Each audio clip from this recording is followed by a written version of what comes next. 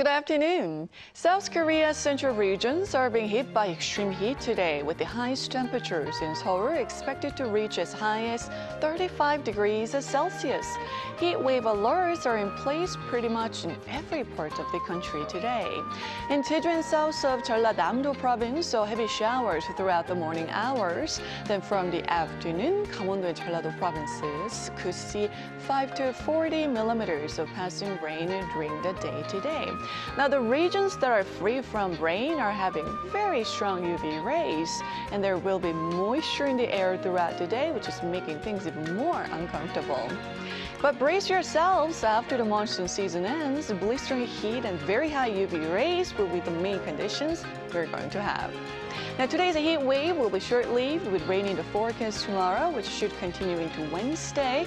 Then rain returns at the end of the week on Jeju Island.